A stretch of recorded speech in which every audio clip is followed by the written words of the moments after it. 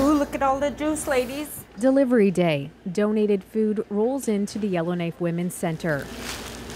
If they have enough, they provide food hampers for the community. Yes, we're probably going to do about 5 boxes today.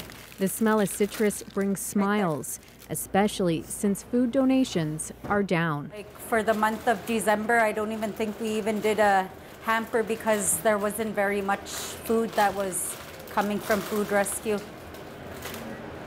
So yeah, it was pretty tough for the past few months.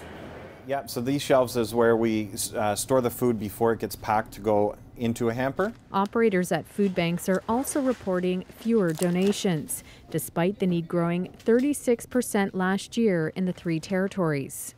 So what we're seeing right now across Canada is the highest level of food bank use ever in Canadian history. There are many reasons donations are not keeping pace with that need. Simply, we're out of practice as a country because of the pandemic. We weren't doing those regular food drives, or if it's simply because purchasing food right now is a stretch for folks. Again, I think it goes to food prices as well. Inflation overall has been tough for people. And yeah, we are definitely concerned about what the future looks like. Okay, they're all the same. Martha Carew's part-time job doesn't bring in enough money to buy all the food she needs. This hamper gives her room to breathe. I feel so good. At least I know I'm going to have something to eat tonight and tomorrow and the next day.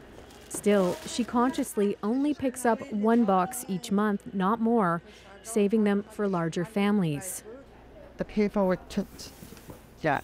Until things improve, food banks and the people who need them will keep doing more with less. Kate Kyle, CBC News, Yellowknife.